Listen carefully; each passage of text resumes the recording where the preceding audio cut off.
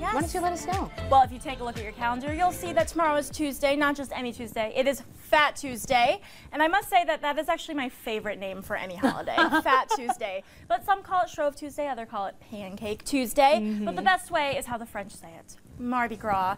But wherever you are, whatever you call it, the name really doesn't matter. But what does matter is that the millions of Americans tomorrow, and actually all over the world, are going to throw their diets out the window tomorrow to indulge in some of those fattening sweets of sorts. That's right, and our local businesses are ready to help you with that. So why don't we take a look?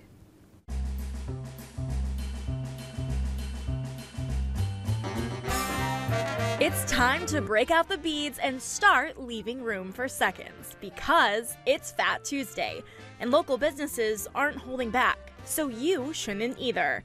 And they've been prepping for quite some time. I've been sitting down with my partner once a week for at least an hour, and we've got all kinds of topics we need to get planned out because it's like 4 times bigger than the next busiest day. Last year, Groovy Donuts actually made more than 10,000 Paczki, and outdoing themselves isn't something that they are scared of. This year, they're offering 10 different flavors. One of the key things that we really focus on here is freshness. So you're not getting something that's been sitting in the rack for 2 days by the time you come in on Fat Tuesday. Groovy Donuts aren't the only ones aiming to help us fatten up on Fat Tuesday.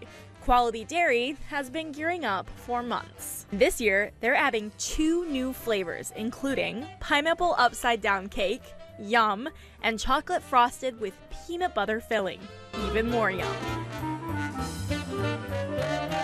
So whatever jelly-filled deliciousness you decide to indulge in this Fat Tuesday, you can't go wrong. We hope that you have a marvelous and delicious Mardi Gras.